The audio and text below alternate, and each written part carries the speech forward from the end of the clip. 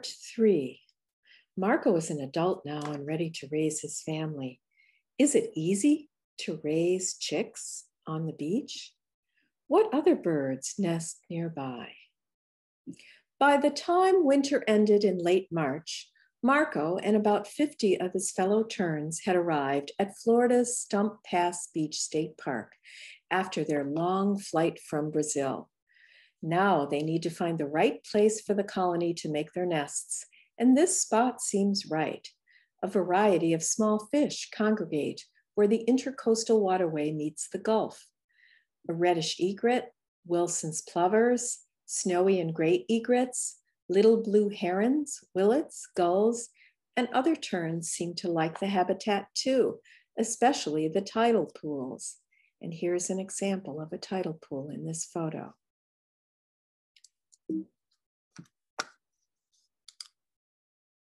Humans have roped off a large area to keep other humans from disturbing the bird nests.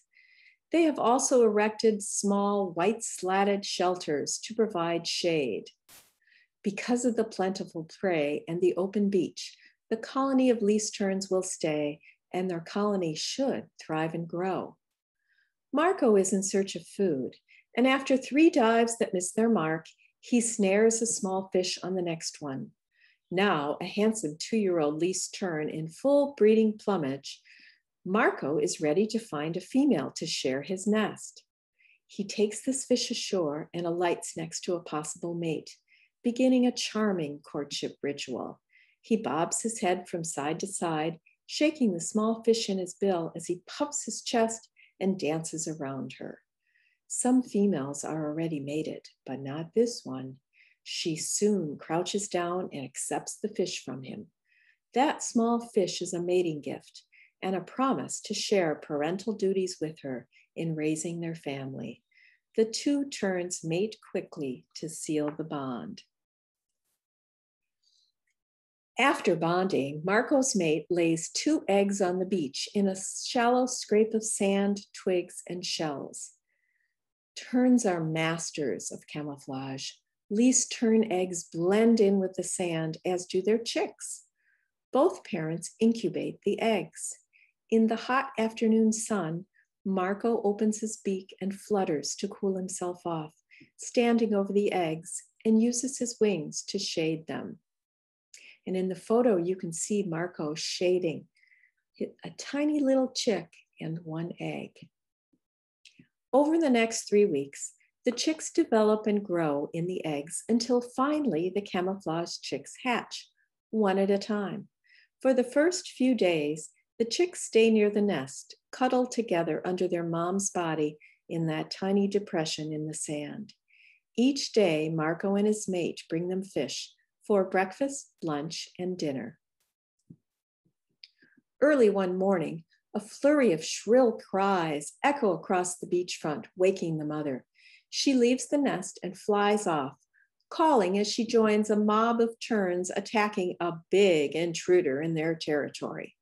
It is a yellow-crowned night heron, searching for ghost crab holes in the sand. The heron prefers ghost crabs, but a tiny chick will do nicely too.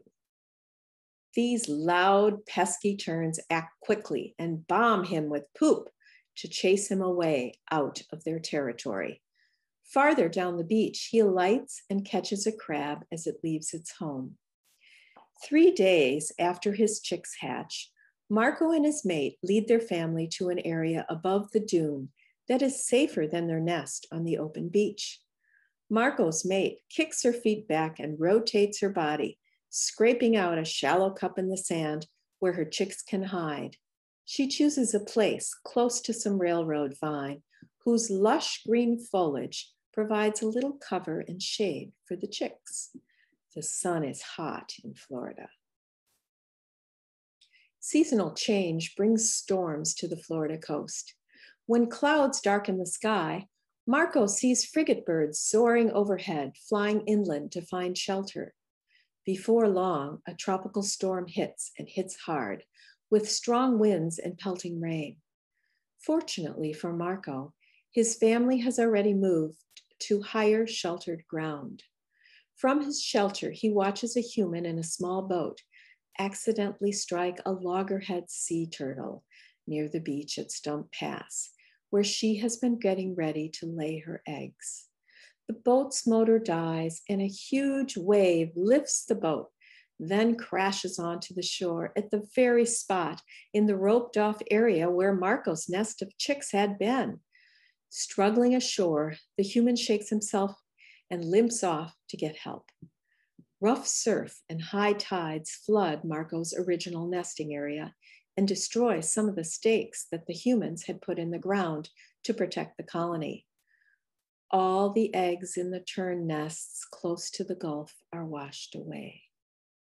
Many sea turtle nests have also been washed over with seawater, killing their tiny contents.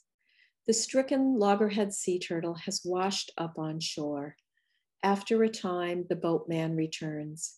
With him are two humans from the Turtle Patrol who mark the loggerhead with a yellow stake and report her death. After the storm, ghost crabs race along the sand, rebuilding their tunnels and their homes that were destroyed by the surf. The crabs are hungry, and some are able to grab an egg or chick and drag it into a hole in the sand for supper. When one crab moves too close to Marco's nest, he and his mate, flapping their wings and looking fierce, chase the crab. Other terns from the colony join in to pester and threaten it until it goes away.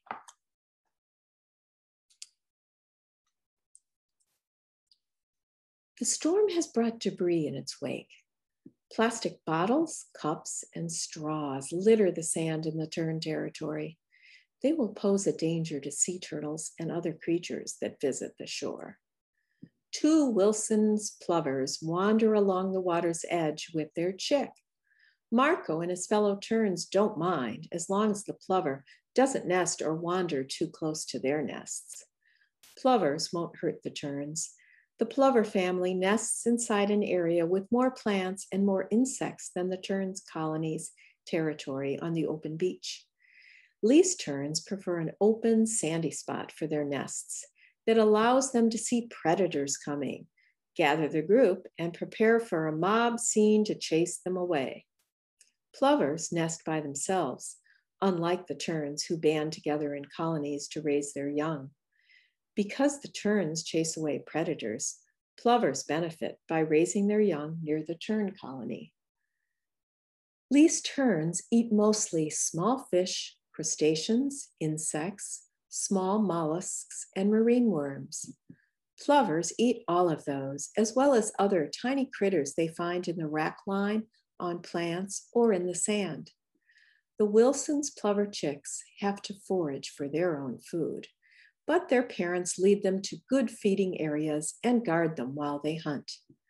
Marco brings food to his chicks because young terns can't fly or dive. If Marco and his mate didn't feed their chicks, they wouldn't survive.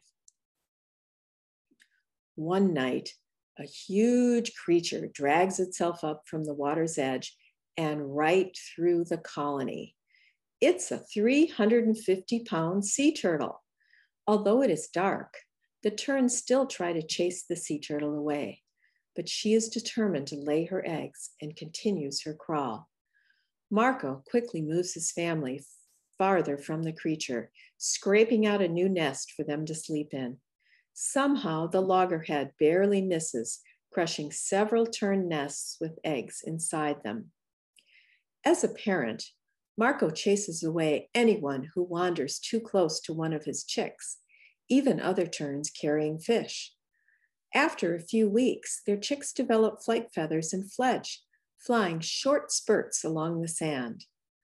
On a hot and windy summer's day, Marco and his mate delight in splashing in the surf with their offspring and in watching the newly fledged chicks test their wings in strong winds. Even after they fledge, least tern chicks still want to be fed and chase dad when he has fish. Soon the family will head south and their chicks will need to fly in all sorts of weather. Their winter home in South America is over 2,000 miles away. Humans aren't sure how these dainty birds fly that far, or the actual path their migration takes. Marco has been a good tern father to his chicks, and their survival is his reward. After all, one good tern deserves another. The end.